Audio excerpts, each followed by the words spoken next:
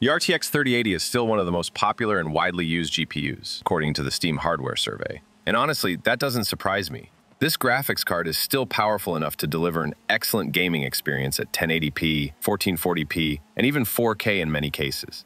Meanwhile, the new NVIDIA generation doesn't offer many cost-effective alternatives. RTX 3080 is faster than the new RTX 5060 Ti model, and only about 15% slower than the RTX 5070 in most games, yet it can be found on the used market for a significantly lower price. The 5070 Ti, which is around 40–50% faster depending on the game, costs up to 4 times more, at least in my country. So even in 2025, RTX 3080 remains a great option and fully deserves its current place in Steam's list of popular desktop graphics cards. However, I recently came across a video comparing the RTX 3080 with the 5070, and I noticed several comments from people who were upgrading from the 3080 to the 5070. That seemed a bit unexpected to me, especially considering the relatively small performance difference between the two. Then I saw that many of those users mentioned the RTX 3080's high power consumption as a key reason for switching or skipping it entirely as an upgrade option. That's why I decided to make this video. I want to show you that there is a quick and easy way to make your RTX 3080 much more power efficient, cooler, and quieter. It is a procedure that works not only with RTX 3080, but also with most NVIDIA RTX GPUs. It is called undervolting. It also works with many AMD video cards, which is why you probably see so many videos about undervolting the RX 9070 and RX 9070 XT, especially the latter, due to its significantly higher power consumption compared to NVIDIA GPUs with similar performance. In today's video, I'll show you that the RTX 3080 can operate with a power draw as low as that of the 5070 Ti, and even lower than the 5070 in some cases. I'll also show you settings that can significantly reduce the GPU's operating temperature, which can be especially important during hot summer days or when using a compact PC case. Lower power consumption and temperatures mean a lower average case temperature, less stress on the power supply, and quieter operation of all system fans. These factors are important when you are choosing a GPU upgrade, no matter if you are buying a new generation model GPU or something from the used market. So, what undervolting means? Basically, it is a strategy that lowers the voltage supplied to your GPU while maintaining the same clock speeds or as close as possible. In many cases, the manufacturers set up the GPUs with a significant voltage headroom to ensure stability across all units. But that extra voltage generates extra heat and increases the power consumption. Undervolting is often used as an optimization strategy, also for CPUs. I have a good example in this video here about optimizing Ryzen 7 5800X3D. Without the undervolting, 5800X3D generates a lot of heat, and its clock frequencies are not stable. With undervolting, you're optimizing the voltage to frequency curve to make the component, whether it is the CPU or the GPU, run more efficiently. And by that, I don't necessarily mean slower. The idea here is to find the best spot where performance is stable and around the same as before the procedure in terms of FPS. But the power draw is significantly reduced. In some cases, you may even get better performance while having quieter and more power-efficient GPU operation. Especially for laptops, small form factor PCs, or systems with more stressed power supplies, undervolting can be a game changer if done properly. So now let's see how you can do it. Start your favorite games and check the average frequency that your GPU is keeping during gameplay. Different games stress the GPU in a different way, so the frequency may be different in each case. You need an overlay to observe the frequency. You can use MSI Afterburner or the statistics overlay that NVIDIA app provides. In Forza Horizon, my GPU is keeping stable 1905 MHz, same frequency in Horizon Zero Dawn. In Valorant, it goes slightly below that in some cases, so I would say that to keep the same performance or similar, the undervolting should target a frequency around 1100 MHz for my GPU, but of course, with much lower voltage and power consumption. The frequency target for your model may be different. Write it down somewhere because you will need it later. For the undervolting procedure, I recommend using MSI Afterburner. Depending on the chosen interface skin, somewhere you should see Curve Editor button. In some skins, it is harder to see it, so you either open it with Ctrl F, or you can select the skin I'm using right now. Go to Settings, select the User Interface tab, and you will see the drop-down menu for selecting a skin. If for some reason Curve Editor doesn't work for you, go to Settings, General tab, and make sure that Unlock Voltage Control is selected. Before making any changes to the Curve Editor, I like to press the Reset button just in case. It loads the default settings and values for your GPU. When you open the Curve Editor, you will see the default voltage values for each frequency. For example, for my GPU, which is MSI RTX 3080 Gaming X Trio, the default voltage for 1905 MHz is 987 millivolts. In a minute, you will see how drastically I am going to reduce the voltage for that frequency while keeping the system stable and well-performing. The curve of your GPU may be slightly different because it depends on the exact model, so don't worry if you see different default values for your GPU. To begin the procedure, you need to find the highest point of the curve of your GPU, which in my case is this one, 1118 millivolts for 1800 MHz and above.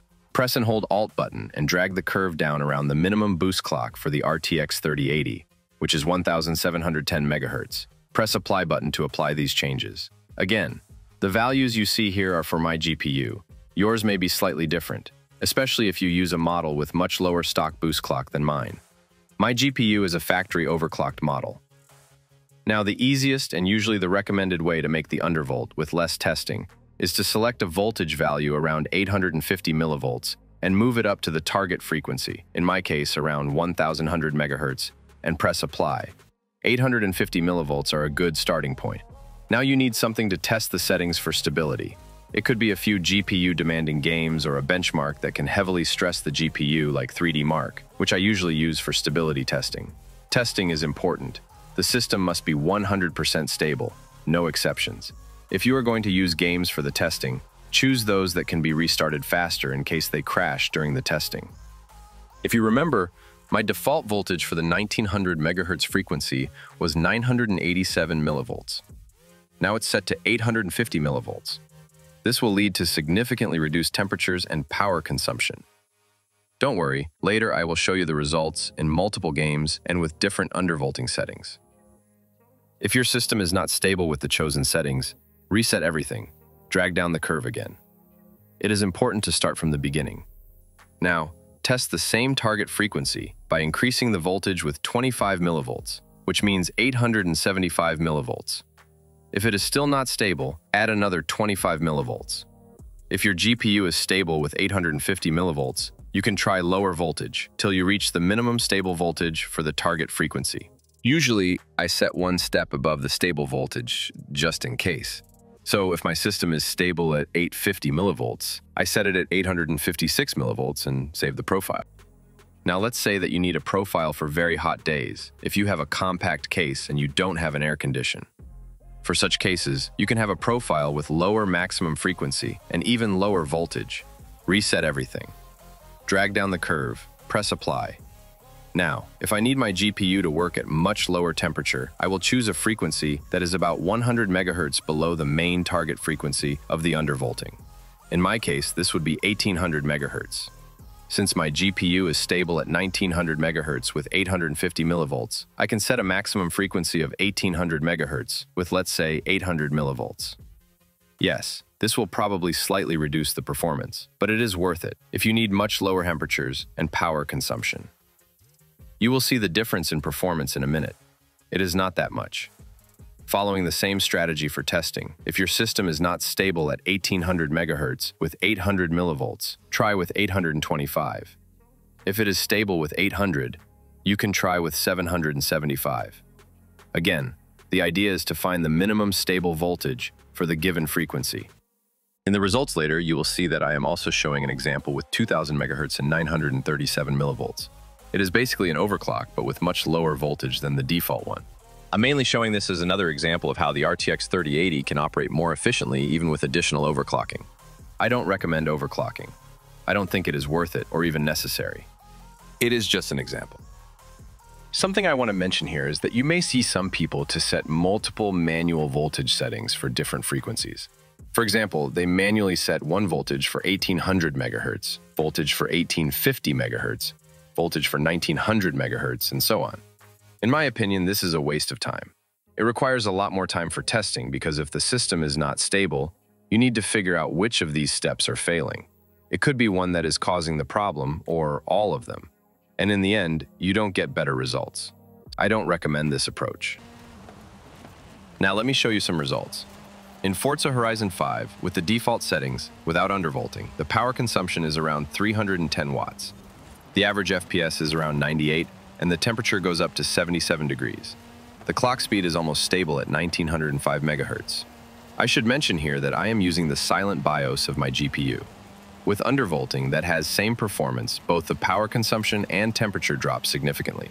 The power draw is around 230 watts, which is lower than the power consumption of 5070 Ti and 5080 in this game with their default settings. As you can see, even when overclocked, the RTX 3080 consumes much less power and runs much cooler with undervolting. All these settings you see here have been stress tested for days and are completely stable. I am also showing the profile that is perfect for very hot environments or compact systems. Yes, the performance slightly drops, but what you get here is a power consumption below that of RTX 5070. Horizon Zero Dawn.